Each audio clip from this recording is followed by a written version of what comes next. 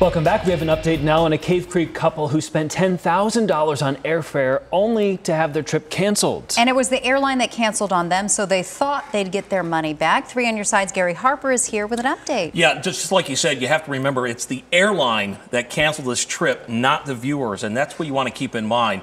The 10 grand was for round-trip tickets for an overseas vacation, but these viewers never took that trip because United Airlines stopped flying to that location altogether. So I asked United Airlines about possibly refunding their money. Here's their answer. That's how we like it. Mark Skaggs says he's not mincing words when he claims United Airlines duped him. So it's a real trick. In a previous 3 on Your Side report, Mark and his wife explained how they booked a once-in-a-lifetime vacation to a little island just off of Bali. They paid United Airlines almost $10,000 to get them to Bali and back. But when COVID hit last year, they say United Airlines offered to reschedule their trip and persuaded the couple to convert their airline tickets into something called an electric travel ticket, also known as a voucher for future use. Well, the couple now wants to use that $10,000 voucher, but they can't because United recently stopped flying to Bali altogether. And it just said, your trip's been canceled. And we have the email to the effect that basically says, we don't have any other way to get you there at this time and your flight's canceled. Mark says since United Airlines canceled and he didn't, then United needs to return his $10,000. However, United says no, because remember, the airline switched Mark and his wife's airline tickets into vouchers. And United says it doesn't give refunds for vouchers. So 3 on Your Side asked United Airlines to review the matter again and to reconsider refunding the couple their money since the airline canceled. Well, here's the update. United told 3 on Your Side no, claiming Mark and his wife, quote, can use the $10,000 credit to travel to any destination United serves, just not Bali.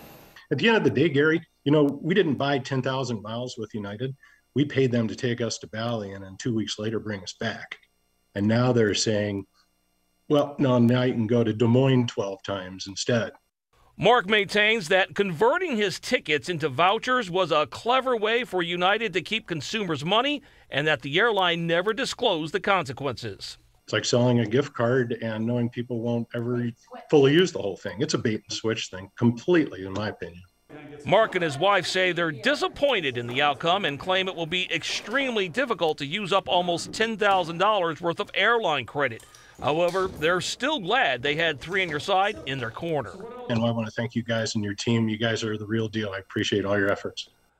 Well, these viewers are pretty heated over United's decision and have filed a formal complaint with the Department of Transportation. If that goes anywhere, I'll certainly have a follow-up and let you know what happens. But it's all about the voucher. A lot of these consumers, just like these viewers, agreed to go with the voucher because they were kind of persuaded into it. And this was all done over the phone. There was nothing really to read. They had no idea that what the consequences were with going to the voucher. Now they're stuck with this voucher and they can't get their money back. And it's so much money. It is so much money, Gary. I can't believe that it's a voucher for 10 grand. Like you said, he can go to Iowa like 100 times or something like that. Yeah, exactly. And as you said, I mean, they didn't cancel because one of them got sick or a family emergency or anything. It was not on them at all. Yeah, the airline just stopped flying altogether. So that's why it was canceled. I just think it's terrible. United is afraid to make a precedent by doing the right thing. When it was a phone call, they didn't have any fine print to read. They could have and should have, and hopefully maybe are still listening and will do the right thing. Yeah, we'll see. I'll stay on top of it. Thanks, Gary. Yep, you bet. Right. We've got a podcast. You can tune in to get more 3 on Your Side wherever you listen to your podcast.